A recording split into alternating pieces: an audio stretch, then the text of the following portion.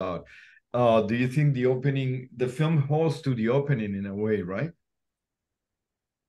Oh yeah, we sacrificed a lot for that opening, especially with international. Like it's just so violent and gruesome. But we wanted to have set the tone with this like something that's so profoundly evil, and to try to feel it viscerally. That then would carry the slower burn, that the atmospheric kind of storytelling that we do.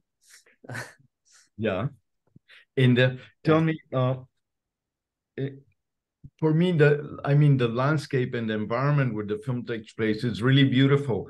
But I was trying to find out where was the film shot, and I couldn't find anything on. I don't know why, but so was it Hungary or where did you shoot the movie? We shot entirely in Estonia. So we shot in Tallinn, and then we shot a little in the north, the south. We shot basically all over the country. It was a wonderful experience. It's a wonderful place. A producer there, Elena Litnova, we worked with her years ago, and she was on a list 20 best producers in 2020 to look out for. And we contacted her when we had a script and a pitch deck, and like after that, we were off to the races, and we were in Estonia making this film. Fantastic, because it's so rich, and I think the DP did a wonderful job. How is your relationship with the DP? He really enriches the whole thing. He's very capable, I guess, of telling a story from a visual point of view. Oh yeah, Isaac is one of our best friends. Like it's the three of us together. I went to film school with him, and we dropped out together to make our first feature.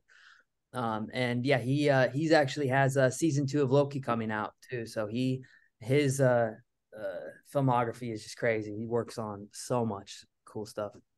What do you think this film will add to the genre of paranormal, religious horror movies?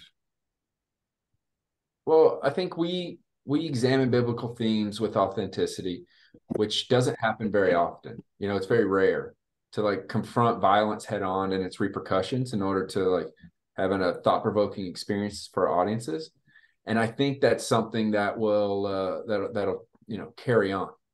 Um, yeah. Okay, that's. Uh, I felt that the film was also a tribute to other films. Do you agree? And did you get inspiration from other stories from the past? Oh, absolutely. From The Exorcist to The Omen, to The Shining, Rosemary's Baby, The Thing again, because I just love horror films. Snow. Um, and like I said, and then really trying to use some literary influences to kind of inform this story, like Vox Day, the evil part of the Catholic Church was based off of the brothers Karamazov. There's a chapter called the Grand Inquisitor, which is about Jesus comes back during the Spanish Inquisition, and the Catholic Church captures him and puts him in a tower and basically interrogates him about everything he's done wrong, and that the Catholic Church is taking over from there.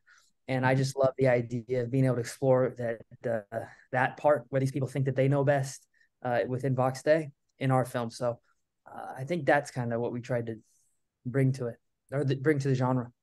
I think that the film, the fact that what's that? There's a noise there.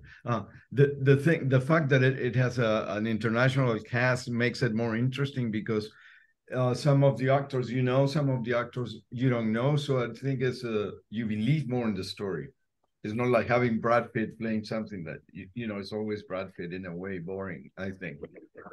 Well, Not that was by design. That was a Yeah. lot to do with design. We took cues from like The Witch, who did that. Actors that would be launched, and actors that weren't too like prevalent in pop culture, in order to give story, once again, authenticity. Yeah, and again, I think something we love is languages, and just different languages kind of can influence how you think, just from like what's like there within the language.